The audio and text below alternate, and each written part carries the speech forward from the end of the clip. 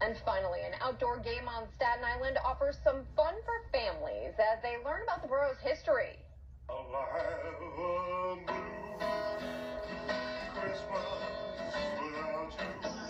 Westerleigh Improvement Society held a scavenger hunt for more than 40 families Sunday. The groups had 30 activities to complete, including singing Christmas carols and finding the home of a famous poet, Edwin Markham, who lived in the neighborhood. Now, the families took photos to show they completed each task. Those who took part say it was a fun thing to do at a time when so many events and celebrations have had to be canceled. This is the highlight.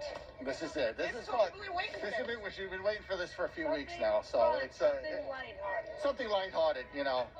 We have to wear the masks, but it actually keeps your face warm, so that's a plus. Organizers say they held the event as a way for people to come outside and enjoy a fun and safe activity in their neighborhood.